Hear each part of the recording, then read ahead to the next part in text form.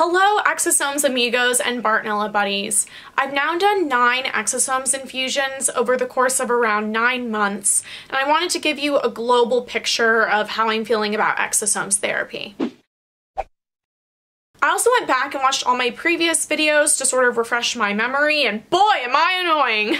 I'm going to address some things I said in them that I've either changed my mind about or that I feel I need to make any corrections about. I'm going to leave a playlist to all my exosomes videos in the video description box below if you want to watch them in case you're not up to speed on any of them. The absolute first thing I want to address is the amount of infusions that I have received, especially in that amount of time. This, for whatever reason, seems to raise many eyebrows.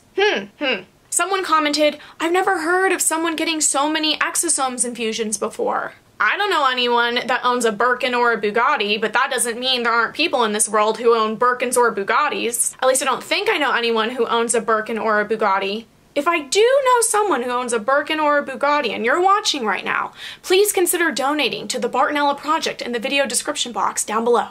I also had someone comment this long comment full of assumptions about my case and inane commentary, but without going into all of that, they did write, "Subtle hint, maybe there might be a financial interest you want to watch out for." Subtle hint, maybe if you watched like 1 or 2 of my videos, you would realize that I'm not some chump that needs paternalistic advice. And then someone else commented below, "Seems almost obsessive." You're right, I'm an exosomes junkie.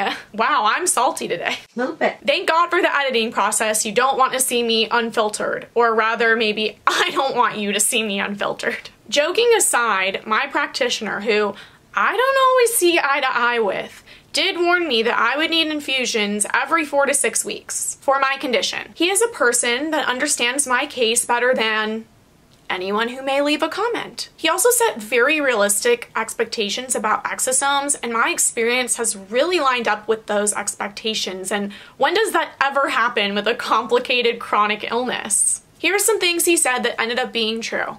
Number 1, the side effects are relatively minimal and transient. I did a whole video on the side effects of exosomes, so I'll put that in the video description box. Number 2, exosomes aren't very immunogenic, aka they're not very immune stimulating. Number 3, they have potent anti-inflammatory effects that come on between 1 to 7 days post-infusion. Number 4, there are delayed effects that come on about 3 to 4 months post-infusion, which also means that as you do repeated dosaging over time, you have cumulative benefit. Number 5, energy improvement.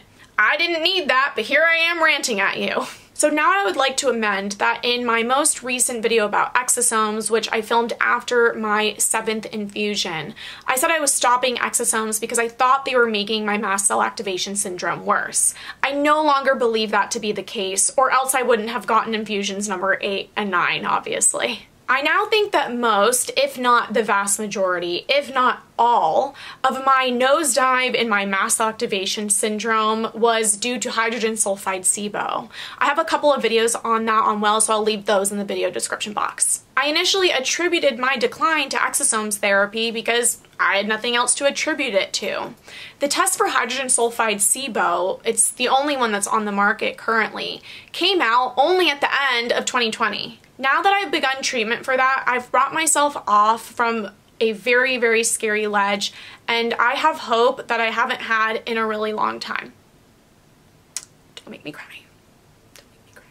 So here's my thinking as of now, and of course this may change down the road. In my previous video, I listed 6 reasons why I thought the exosomes were making my MCAS worse. Progressively worse bloating, an excitatory effect on my nerves, hormone changes that negatively affect MCAS, new types of reactions, the 7th infusion did not really touch my pain as much, and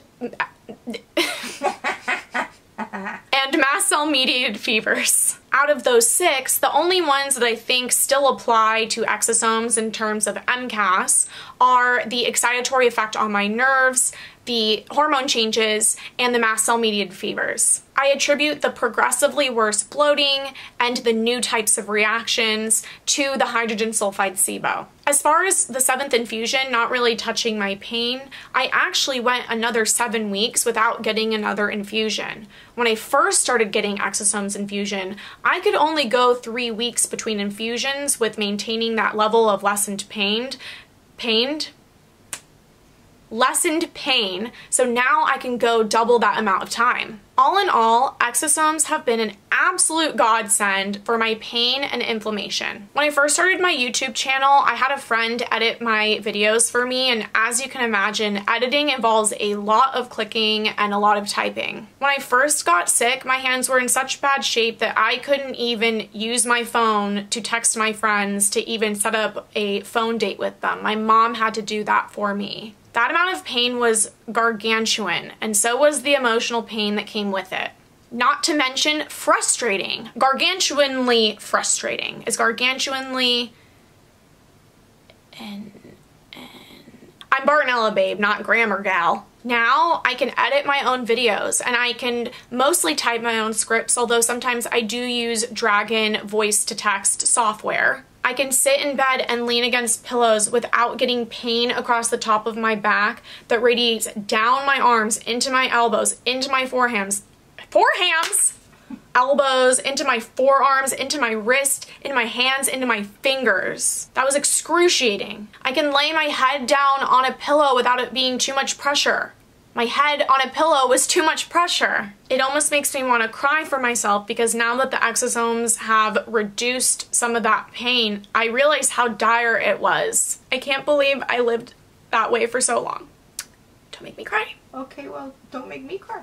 Snap out of it. You snap out of it. Oh, we're just getting pep. My mom's a therapist. That's how she deals with my illness. She goes, snap out of it.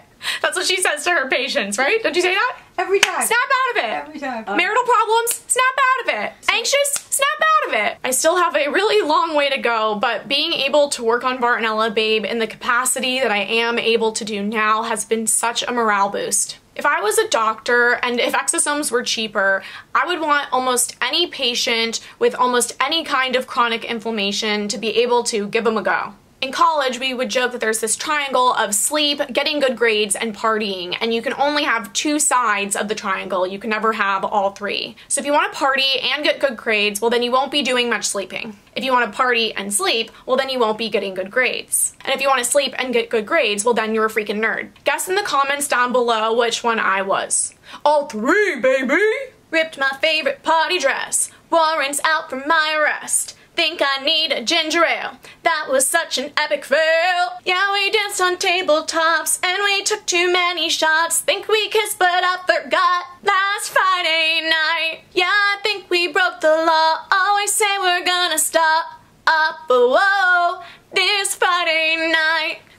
Do it all again. That's such a joke. Haven't had alcohol in 2 years. So with therapies with my chronic illness, my triangle is affordable, powerful, and minimal side effects. Some of the options that I was looking at before doing exosomes included rituximab and steroids. Rituximab is powerful, but it can be insanely expensive or cheap, depending on your insurance, and it has some pretty nasty side effects. Steroids can be pretty powerful and cheap, but there are scary side effects. Exosomes are very powerful, there are minimal side effects, but they're definitely not cheap. In a previous video, I did say that exosomes are cheaper than stem cells, and that's still true if you consider one exosomes infusion versus going to Panama to get a stem cell treatment, but if you start doing exosomes infusions as frequently as I have, well, they really start to add up. People are like, how are you paying for all these exosomes? First of all, none ya business.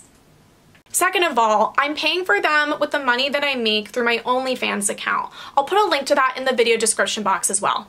Just kidding, made you look.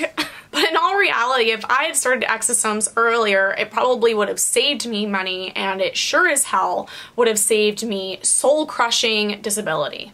I think some people watching this video might make the criticism that I'm not getting the best exosomes brand, and I've now tried 2 different brands of exosomes, and one of them was a very well-known brand, and I don't feel anything significantly different between the 2 brands in terms of their immediate anti-inflammatory effects. Anyone telling you that this brand is better than that brand because there are more exosomes, or the exosomes are cleaner, or each exosome contains more different growth factors is merely spewing marketing talking points at you. Unless they do a clinical trial, ideally with a placebo control group with a very well-defined sample of patients comparing 2 different exosomes brands, we're not going to know which one's best. And even then, you're only going to know which one's best for that specific well-defined patient sample. Boom! Everyone loves a miracle story. I know someone who got 1 infusion of XYZ exosomes brand